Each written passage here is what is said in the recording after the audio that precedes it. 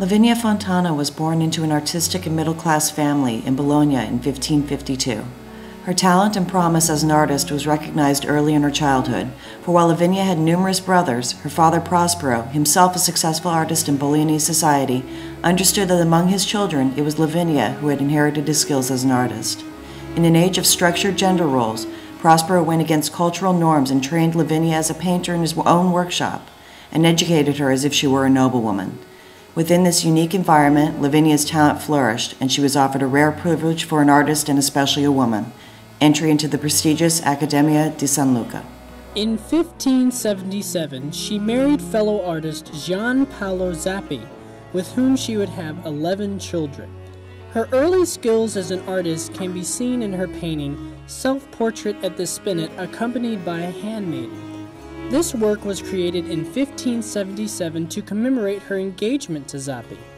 It demonstrates not only her physical beauty, but through symbols such as the musical instrument, her chastity and intellect are reflected as well. Her direct gaze is evidence of both her confidence as an artist and her fulfilling her role as a woman.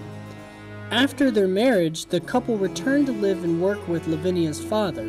However, it soon became clear that she was the more talented artist, and Zappi became both her assistant and agent, as well as taking on the domestic duties of the household, allowing Lavinia time to work on her art.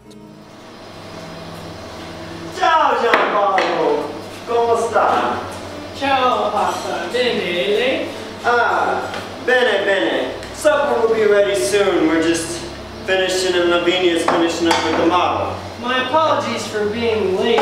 All the children are outside doing whatever children do these days, throwing rocks probably. But probably. You certainly have plenty of mouths to feed. Well, as of late, Lavinia's commissions have been feeding all of our mouths, thankfully. See, and she has a new one. She's working with a model now? Indeed, she's still doing the portraits, but as of late, she started working with the nudes. Voila!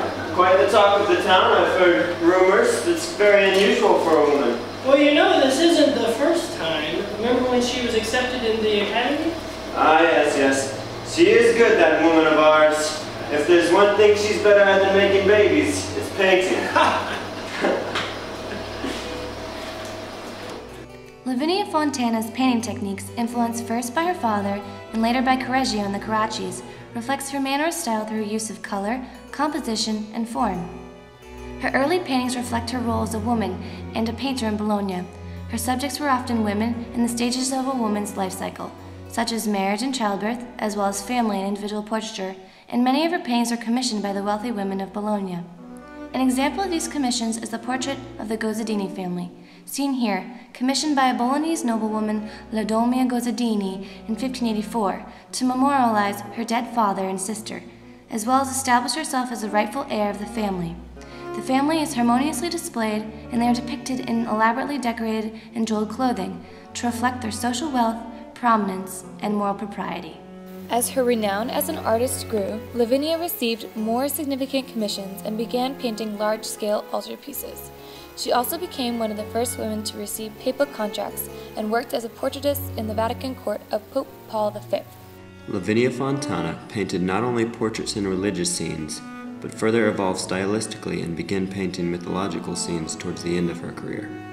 She was the first female artist to paint nude figures and was one of the first female artists to train apprentices. Lavinia Fontana died in Rome in 1614. Through her unique education, talent, and artistic development, Lavinia Fontana was able to redefine perceptions of female artists and the potential of a woman's success and greatness in Renaissance culture. Fine.